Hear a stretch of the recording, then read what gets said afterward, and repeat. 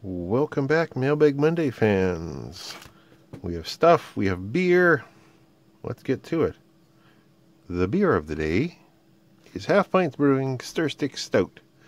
Brewed in Winnipeg, 5.6% alcohol, 135 IBU, coffee infused stout with a chocolate aroma.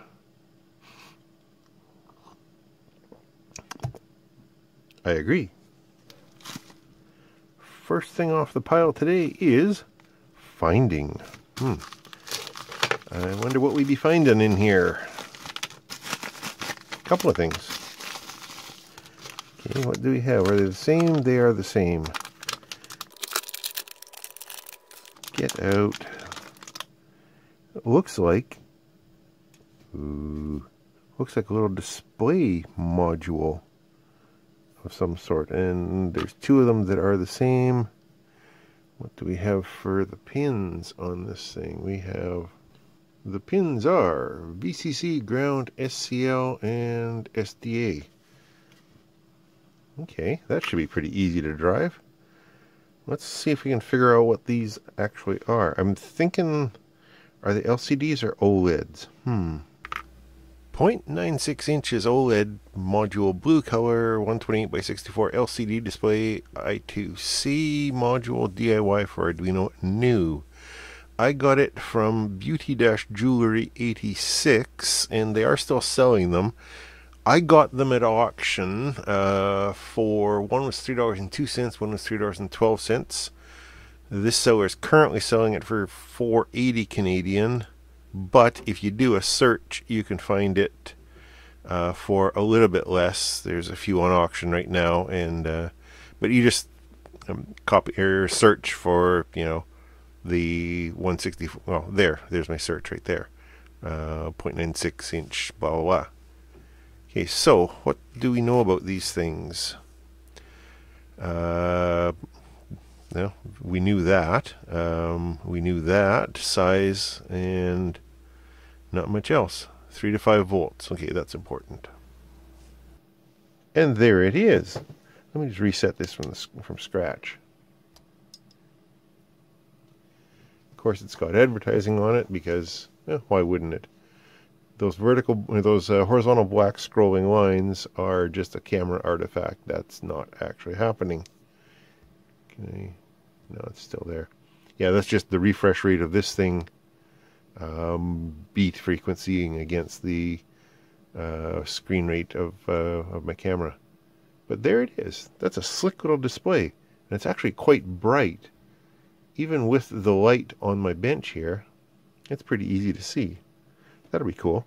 And where's the other one? I got two of them. Oh, text is really easy to read too. Neat. Well, we're off to a good start so far. Let's see if we can keep it rolling. Light bulb and light bulb. That's actually a fairly tough package. I am impressed. Oh, there's a bunch of wires and a bunch of wires. Rampo lighting again. Oh, neat. Why did it say there's two of them? That's another one of those EL wire things, isn't it? Wonder what color this one is. I'm assuming that it is a different color than the other one. The other one, you remember, I think was orange or red or something. And it was fairly weak. Once I turned off all the lights in here, you could see it pretty well. But with the lights on, it just kind of sucked. Does anybody remember what voltage that thing wanted into the input of the little power supply? I don't think it was that much, was it? I bet you the listing tells me. Okay, once again I couldn't find the exact listing because this was months ago that I ordered this. But this is the same seller, Sane-Technology, and he's still selling the same stuff along with some others. I bought mine at auction and I got it for $2.31 Canadian. And incidentally, it took 5 weeks to get here, which isn't bad. It's just been chilling in my inbox for a while. So I'll link to this listing. But these same EL glow wire and then the color and the meters, and that should get you fairly close in a search. But the important thing that I wanted to get out of this, and I don't remember what it was, is that right there, 12 volts. So let's go back to the bench and just see how this one lights up. Ready? That's as underwhelming as the other one was. Hang on, let me turn the lights out. Now let's see what it looks like. Well, that's a little bit better. Still not horrendously bright. Let's just pull that red one in here with it and cast some shadows on there. Blue one's a bit more visible in subdued lighting. Let's cast, where's my shade? Cast a bit more of a shadow on it here. There.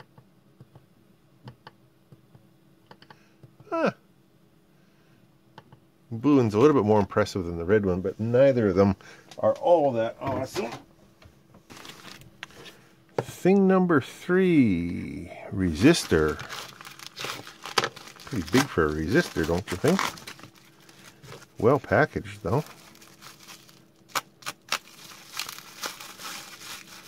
I mean, as these things go, well packaged.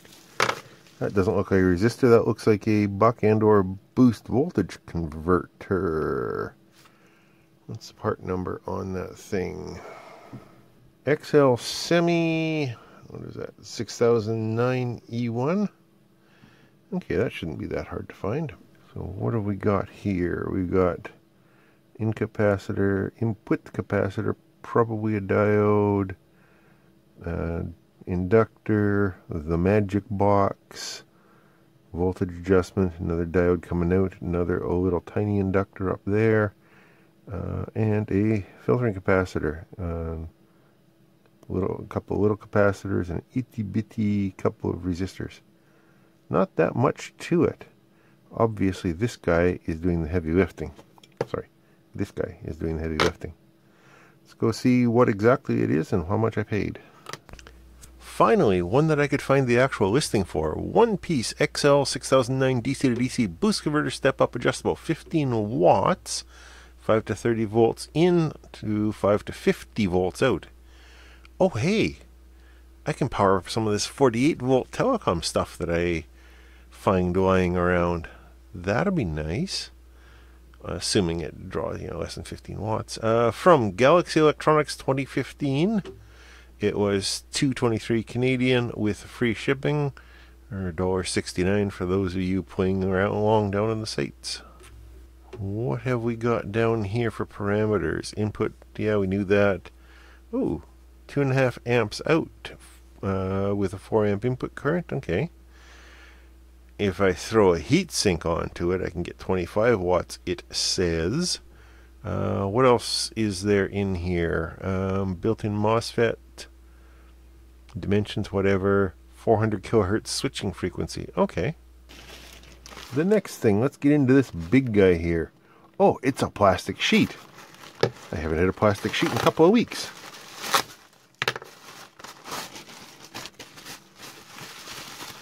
Lots and lots of bubble pack. Wow.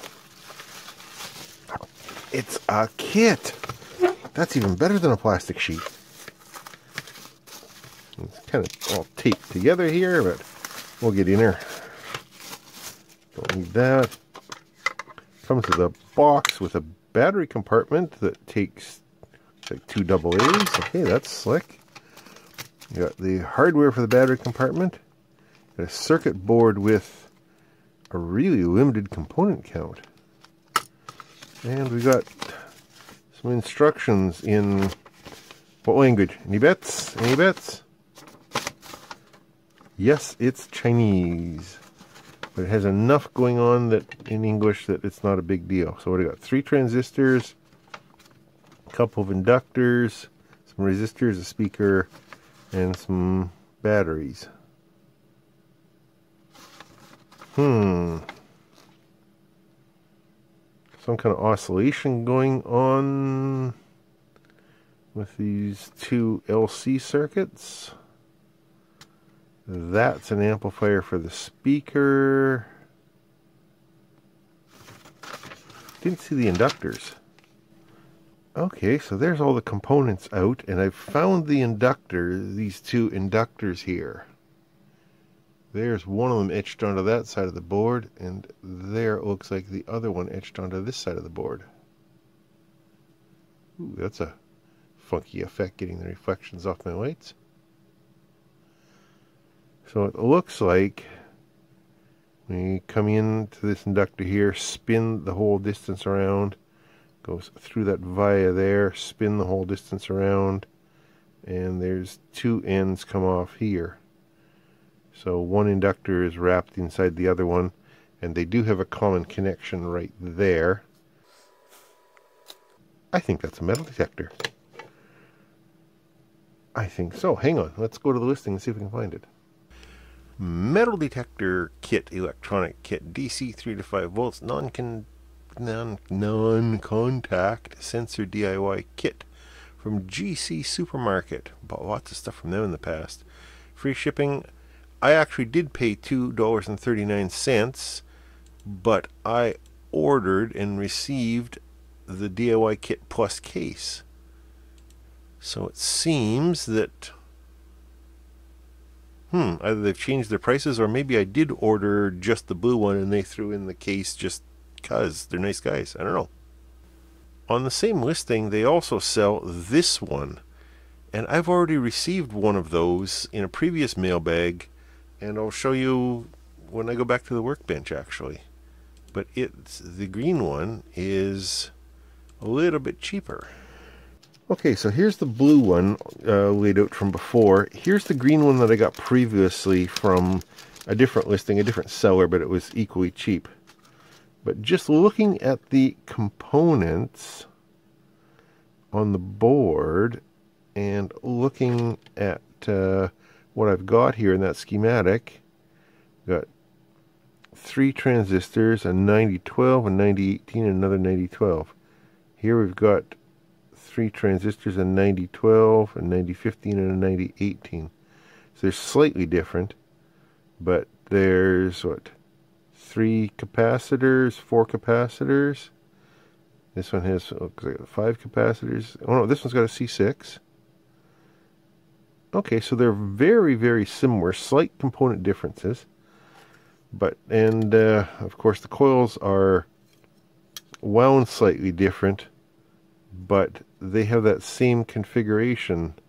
It goes in this side, through a via, out that way, and then there's one comes off there and the other one comes off there.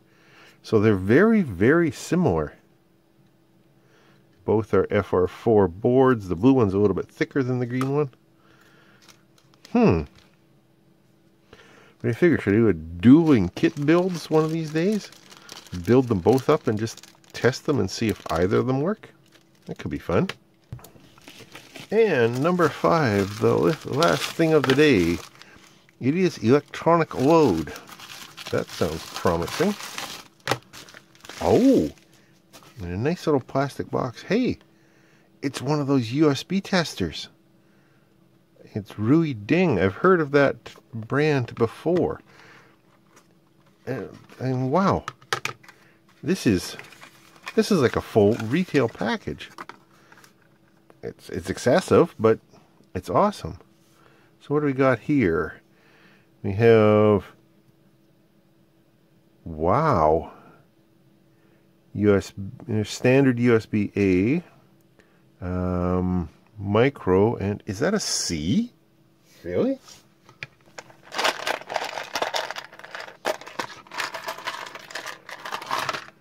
There's my USB-C adapter. That is a USB-C.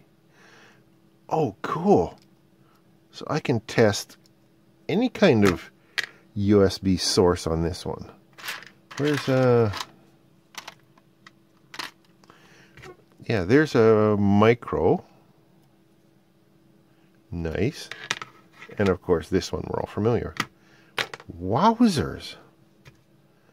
And it's got a bunch of different it's what obviously the level of loading. That, oh wow.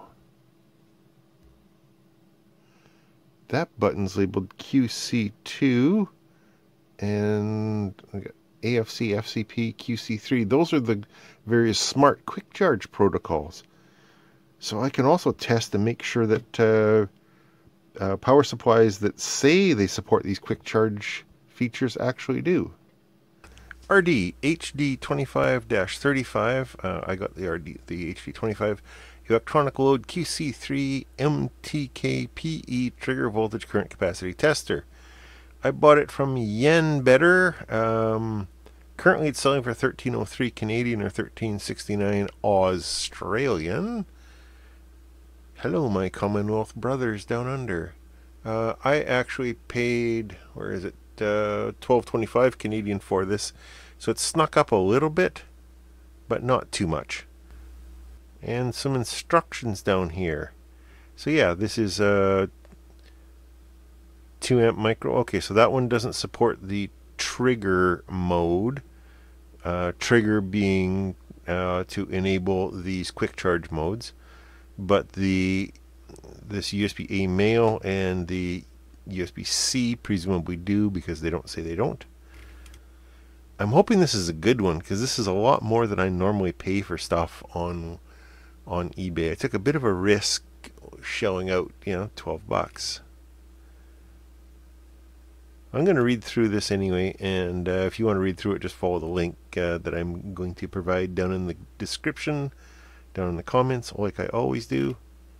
Okay, I've just gathered a couple of things that I've got kicking around here just to play with. I've got a 1 amp charger here that I normally charge this phone from when I'm shooting, but I got something else plugged into it right now. So it's drawing 0.91 amps right now. I can adjust that down and I can adjust that up.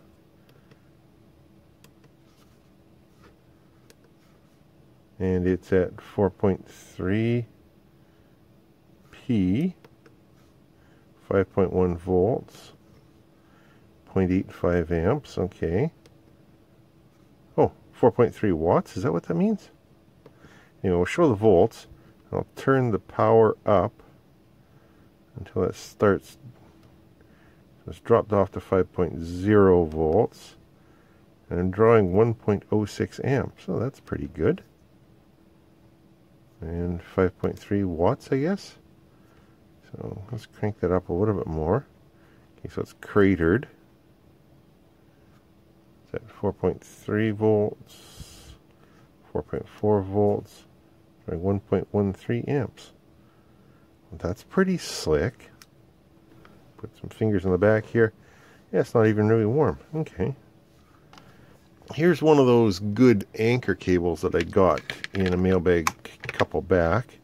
Let's plug that into there and this into here. So it's still set for 1 amp. Okay. 4.9 to 5 volts. So that's pretty much negligible loss. I'm going to try another experiment here. Okay, so I've got just my cheesiest, cheapest charger doctor plugged in here. I've got an extension on there. So I'll plug that extension in here. And so with this guy flashing, this one's showing it's drawing negligible current. When I hit OK here, this goes solid. Now this one shows that it's drawing the full amp, and this one shows it's drawing the full amp. Okay, so the OK button acts as a power on off when it's flashing. And that goes through the different steps there. Okay. Neat. And so what's my accuracy? This thing is showing exactly 1 volt. Or 1 amp, sorry. And that one is showing 1.05. That's actually not bad for this cheesy little guy here. Let's try something else. Let's try it on my bench supply, which is just a buck converter coming off a power brick from a laptop. So I've got my USB connector there. That's off right now. I've got it set to 5 volts and current limiting at 2 amps. And that would be easier to see if we were closer. So I'll turn that on. So right now this thing's drawing nothing. I'll turn it on. This is showing 1 amp. This is showing 0.998. That's pretty impressive. Okay. So I'll go into the amp mode there. Now let's see if I can adjust both of or adjust this. The power supply should go into current limiting at 2 amps. That's what I've got it set for. 1538, 1523 over there.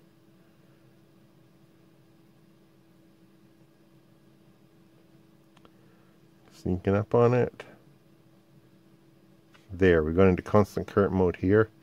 And now that we've hit 2 amps, my cooling fans come on. So what are we showing here?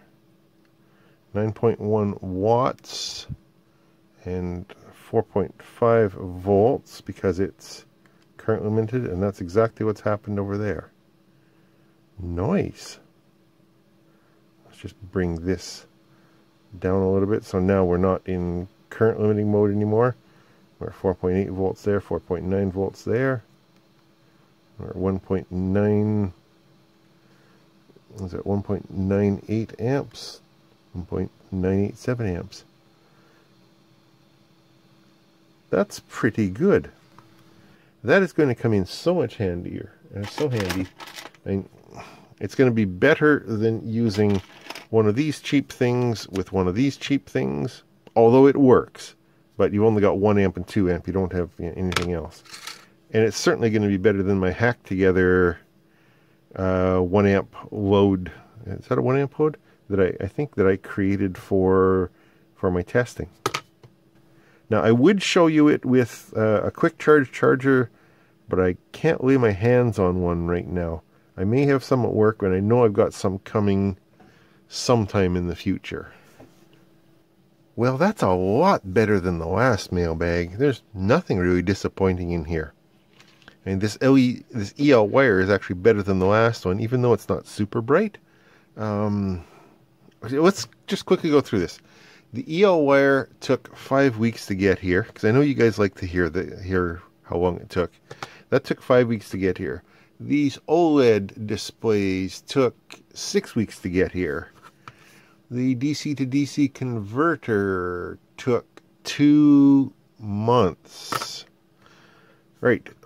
This guy is the champion, though. The USB load tester took a whole 26 days to get here to the middle of Canada from China. And at the opposite end of the scale, we have the metal detector kit, which took 3 months and 2 weeks. 3.5 months. That's just, in my observation, that's the normal kind of variability you get when you're ordering stuff directly from China. It really could be anything. I don't know if it's China Post. I don't know if it's Canada Post. I don't know if it's the slow boat in between them. I don't know if it's the Canada Customs and Immigration / Border Patrol / scanning for drugs and dead prostitutes coming in the mail. I don't know. It's maybe a combination of those things. Anyway, you just can't get stressed when something takes that long to get here. It does eventually get here. I think I've only ever had, out of 2-3 years of doing this, I've only had a couple of things not actually show up. So that's pretty good odds. Anyway, that's Mailbag for this week. Thanks again for watching. If you've got any questions or comments about any of this stuff, please absolutely leave a comment down below. To my loyal and generous Patreon patrons, or sponsors, thank you very much for your ongoing support and donations. Anyone else that feels like throwing a buck in the tip jar, click on the Patreon link down below or coming up in a few seconds here. Thanks to everybody for watching. I will talk to you later.